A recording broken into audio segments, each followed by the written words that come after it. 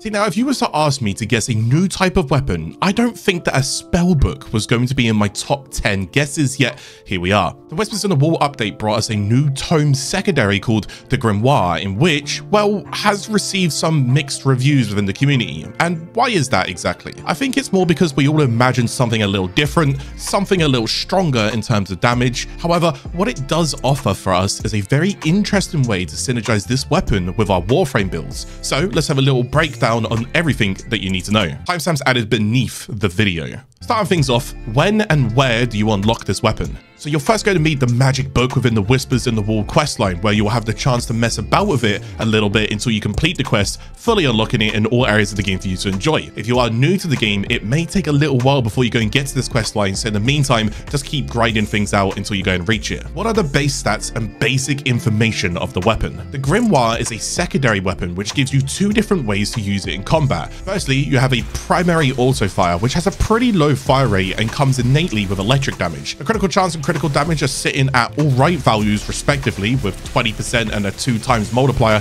and the status chance comes in ranging just ever so slightly higher than the critical chance at a whopping 26%. Then it's rounded off with that 100 base damage and electricity as your damage element. Now, I would personally say that the stats in the critical and status are genuinely good. If I saw this on some other weapons, you could end up with some great steel path options available for you. However, due to the low 100 basic electric damage and the low fire rate, it just doesn't quite pack that much of a punch. So if that's what you're looking for, then that's not really going to be the weapon for you. From there, the Tome has an alternative fire mode, which sends out a large electric orb shooting out from the book towards the direction that you aim in. This orb has exactly the same stats as the primary auto fire, except from it benefits more from the AoE side of things, with a little higher electricity added within it. The alt fire will build up charges over time itself after you've sent the shot out, or you can also go ahead and deal damage to enemies, and it will also go and build up that meter for you too. So does this weapon have any new mods? Well, yes, it does actually. The Grimoire has a total of 8 specific Tome mods that are only usable within this weapon. Up on the screen, I'll slowly cycle through the mods for you to browse at and pause if you need to. Now, the mods are split into 2 different types. One are called the Canticles, I might be pronouncing that wrong, which are all Eximus related mods and are centered mostly around utility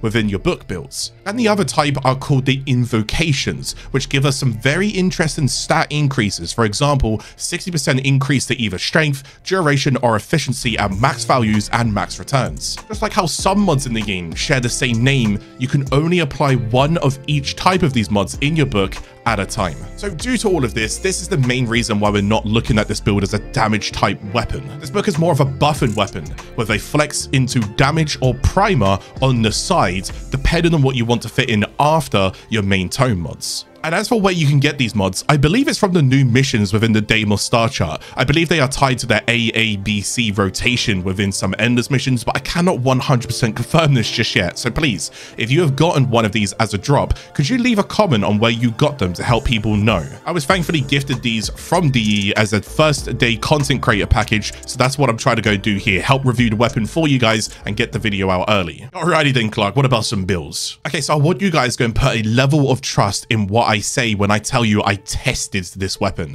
I spent 3 hours inside the simulacrum trying all different kinds of synergies and seeing what works and what doesn't work, which led me to these build routes that I took. Now, number 1, the weapon has low base damage and low fire rate. This means it's not going to hit super hard. It's more of a utility weapon. As I mentioned earlier, the Invocation mods are more core to what you want out of this book, and then the Canticle mods just go and add some extra spice on the side. Number 2, now this may be patched or it needs a hotfix, but I tested 2 things with the alternate fire mode, and I can safely say with confidence that at the time I did my testing, day 1, the AoE orb is not affected by multi-shot, and it is not affected by fire rate mods either within the orb pulsing out electric. Because I did actually try looking at this weapon as a primer, something I could shoot out and then use other weapons or abilities to scale off it with condition overloads. Well, it can still somewhat be a primer, but it's not up there with the likes of Epitaph, Hystrix, or Kuva Nukar as examples. So if you are wanting to go and take a primer route, I would suggest it being second after your stat buffing focus. And number 3, even with Warframe such as Yoreli with her passive,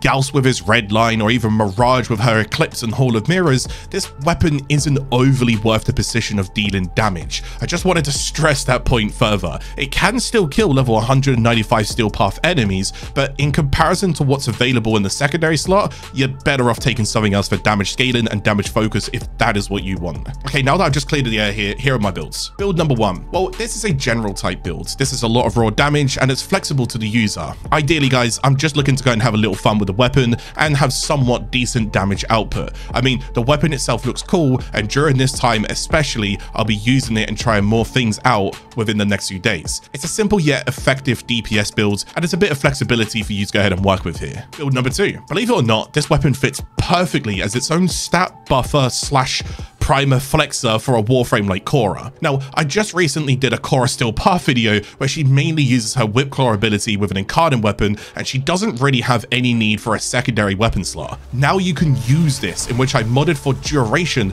to give my Cora an extra 12 seconds to her Strangle Dome ability. I only need about 4 or 5 enemies grouped up within my Strangle Dome to get the most return from this Wrist Invocation mods. So what I'll do is I'll aim the Alt Fire at the center of my dome, shoot it with the Prime Fulmination mod in mind, and with my current range on Cora and the Strangle Dome being 175%, I can pretty much catch all of the enemies inside the dome's width. This gives me that extra quality of life for the build to benefit from. Or if you prefer strength returns to go and hit harder, then swap out Wrist for the Vome Invocation and it's a done deal. I paired in Viral here as my Cora is slash focused and Viral only but helps. And then I added the secondary Cucumber Arcane for a chance to go and proc extra elements that also deal dots to stack with my bleeds that Cora already does, so kind of double triple dipping, if you will. Now the rest is pretty much flexible, but it definitely synergizes with her build, and it gives me something else to go and do whilst being semi-AFK whipping away at enemies. Build number 3, build number 4, and build number 5 are all pretty much the same build, where I'm focusing mostly on the invocation mods in either duration, strength, or energy returns to pair with Warframe builds that can either use the extra hand or meme further with, and for me that's all fun and games. The rest of the mods that I've slotted in are basically a way for my weapon to go ahead and fight back. See, ideally I would go and swap it around a little bit, but I'm in an awkward position due to polarities. But overall, these are stat buff builds with a little weapon damage on the side if I'm running into a mission where I need to go and pick up like an energy or a power cell, and then my secondary weapon needs to go ahead and trade off against an enemy or two in my way. This is pretty much what these builds are also here for, as a hybrid flex, so I can go and use it there. And then finally we got that build number 6. Now I'm not gonna lie to you guys, this was for me just testing the weapon to see how it felt in scaling damage, and yeah, to be short with it, it didn't exactly feel great. I mean, if I had a Cedo primer with this weapon, yeah sure, it would do a lot of damage with so many elements on the enemy, but otherwise the point still stands that the weapon isn't really focusing on that damage route, but more of a utility book to hybrid stat buffs from, with something else flexing on the side. Some thoughts and my feedback. Alright, so I get the general consensus as of right now. It's a hot topic that we expected different from this weapon. Whether or not DE will look at values and change them is a whole nother question, but regardless, I will definitely welcome new styles and niches to the game. More importantly, I don't want them to be discouraged from trying things like this. In some cases, it won't be meta, but we don't always need the next best thing, in my opinion. God forbid we just had the Incarnates. However, I also don't really want weapons to fall into the shadows like the Ghoul Saw. I mean, it's goofy and silly, but that novelty can wear off and the fun is subjective to every user. I genuinely welcome the idea of spell books or even of a spell like Magic to Warframe.